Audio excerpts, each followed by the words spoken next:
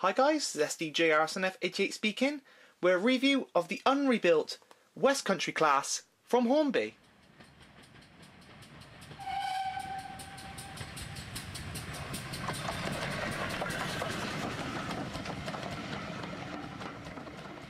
The unrebuilt West Country and Battle of Britons have always been popular models, with new names and running numbers being added to the Hornby range over the years. This is no exception for 2014, 15 and 2016. The West Countries and Battle of Britons were designed by Oliver Bulleid as a lighter version of his Merchant Navy class. They incorporated a number of new developments in British steam locomotive technology, including welding in the construction process and the use of steel fireboxes. The first members of the class were rolled out in 1945, and by 1951 a total of 110 locomotives had been built. 60 members of the class were later rebuilt, much like the Merchant Navies before them, replacing features such as the Bulleid change-driven valve gear and removing the air smoothing. All members of the class were withdrawn by 1967, with a total of 10 locomotives entering preservation. Currently, there are 4 unrebuilt West Countries and Battle of Britons in the Hornby range, including R3115 Exeter in BR Early Green, Hornby Club exclusive R3249 Manston in BR Early, R3300 Sir Winston Churchill as part of the Sir Winston Churchill funeral train pack, and this sample R3310 Bude in BR Late with extended smoke deflectors.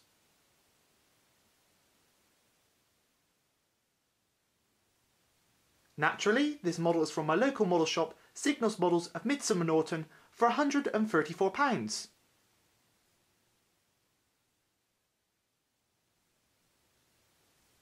The model comes in the standard sleeve and ice cube packaging. Inside is one of the largest detailing packs I've seen to date, featuring brake rigging, vac pipes, chain link couplings, front steps, lamps, route indicator discs, front NEM coupler, and even a driver and fireman, which is a really nice addition indeed.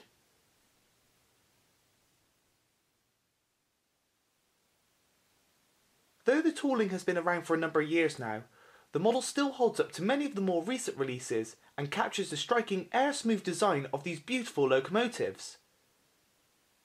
The model throughout features a good level of detail, including well-represented smokebox door and body, separately fitted smokebox dart, sprung buffers, finely applied handrails and pipework,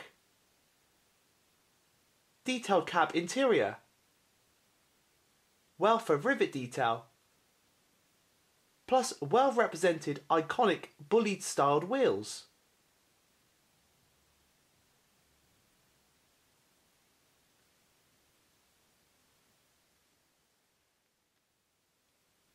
Like the model itself, the livery is also finished to a very high standard, with finely applied BR orange and black lining, neatly applied BR late crest, well represented nameplates, perfectly legible shed code, and power and weight classification.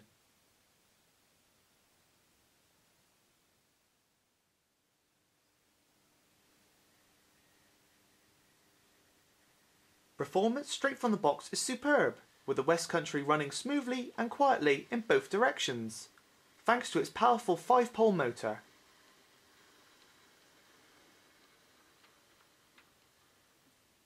The model also makes no hesitation over point work, thanks to its tender pickups. For those of you wishing to operate the model on DCC, the socket is also now located in the tender.